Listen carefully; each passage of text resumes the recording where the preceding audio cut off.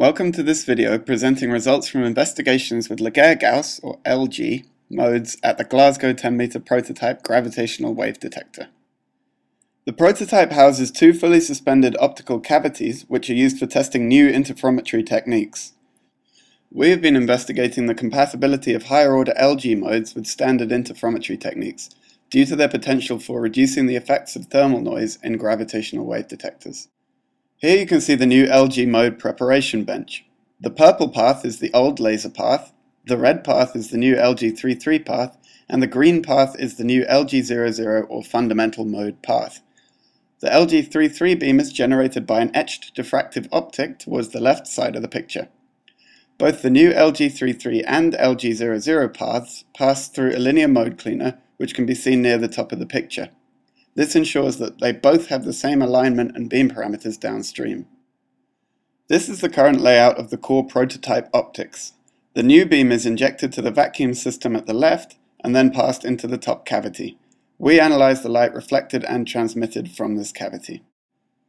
Now we move on to a video of the light transmitted through the cavity end mirror, along with photodiode traces of the transmitted and reflected light power when the fundamental beam is injected into the cavity and the laser frequency is scanned.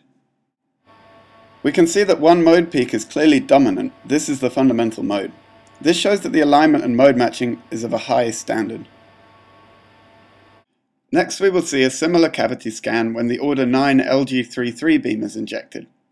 The additional green trace is the demodulated error signal used later for feedback control. There is still a dominant peak at mode order 9, but there seems to be more power in parasitic modes than for the fundamental mode case. The next step was to lock the cavity to the order 9 peak with feedback to the laser frequency when the LG33 mode was injected. Here you see the cavity swing freely and then locked to the order 9 peak. This lock is not yet very stable. This is most likely due to cavity misalignments caused by the breathing motion of the mirrors, since the tanks were not yet under vacuum. Now we will see a longer video of a more stable lock to the order 9 peak. And we also see some mode hopping here. At first we locked to what looks like a Hermite Gauss or HG09 mode. We then gave the input mirror a longitudinal impulse to flip to other nearby modes. Here you see some HG90 and then the 4-5 and others. The fact that we can separately lock to different modes of the same order proves that they have different resonant conditions. They are pseudo-degenerate. Now it's clear that none of the modes shown so far are the LG33 mode. Here we see a video of the most LG33-like mode we were able to lock to.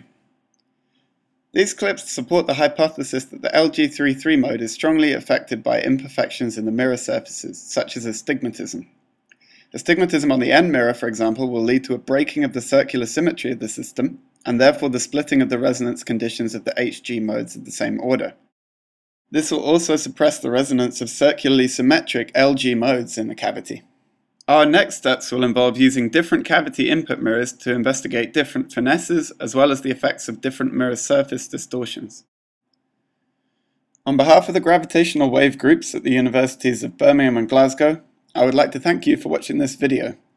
This work has been supported by the Science and Technology Facilities Council.